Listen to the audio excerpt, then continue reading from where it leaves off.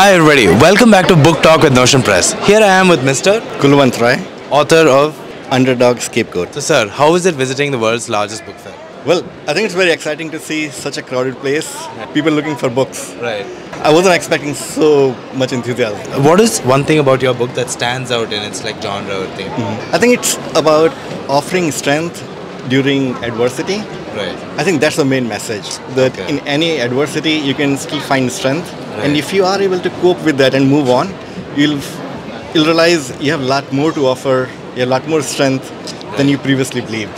And I think that was the message, and that's what I try to bring about. Did you face any challenges writing a book based on your life experiences? A lot of the content is a little bit dark. Right.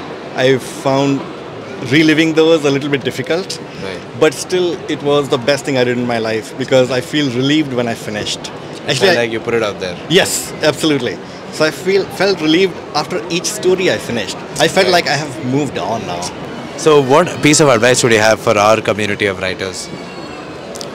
I think it's more important to because that's a difficult question. No pressure, you can take it. Because they are very accomplished writers to begin with. Right. I'm just struggling to figure out what it's a can community of writers who are just budding. They are not authors exactly. yet. They are just trying.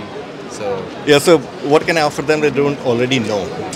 That's what I'm struggling with. no, that's no problem. But I guess one thing is write from your heart.